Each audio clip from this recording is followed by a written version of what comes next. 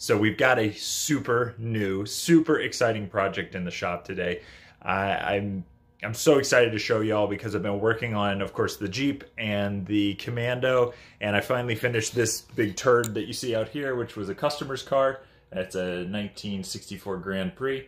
But now it's time to look at the new project. So I hope y'all enjoy. There's going to be a lot of subsequent videos about this project, mainly because there's going to be a lot of custom fab work and a lot of money and time put into it. And I'm super excited to get started on it. So here we go. I hope y'all enjoy.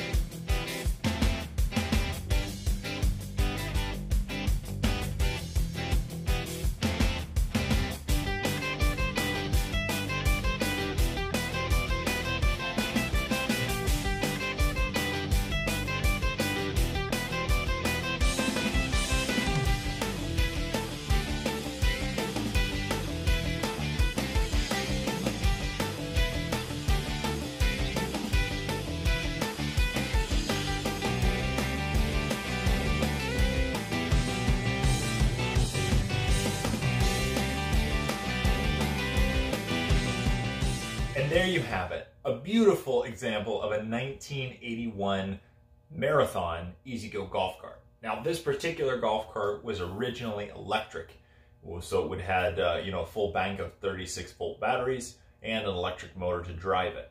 Now, for most circumstances, that's just fine if you're putting around the neighborhood, back and forth to the pool, or you're just going around the golf course because you're going to be driving it short periods of time, which is what I'm technically going to be doing. However, after pricing out batteries, I decided the much better option would be to dump the old electrical and add gas powered, because who doesn't love the smell of burnt gasoline? So what we have here is a full conversion in store. We're going to take all the electrical out, which we've already done.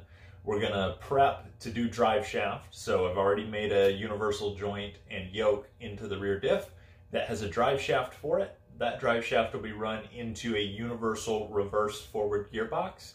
Then from that gearbox, it will run to the motor, which will chain drive that gearbox to go forward and backwards.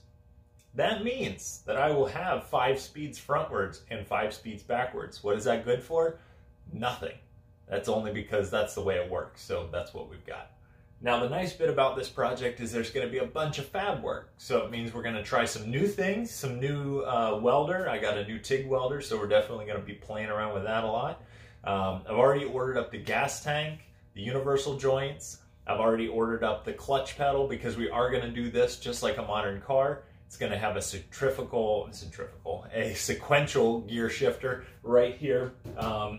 Right below the panel with a big long arm. So it's going to be a very unique setup. There's going to be a ton of custom linkage and custom work on the motor and kind of stuffing it all in there. The only major transformation we have to do on the golf cart is ripping out part of the frame arm.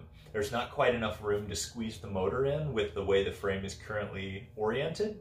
So we're going to cut that out and redesign it so that we can snug that motor in sideways. And that should give us the room we need in order to drive that gearbox without an issue. But I hope you enjoy and are as excited as I am. I'm super pumped about this project and the upcoming videos. So stay tuned and we'll see you soon.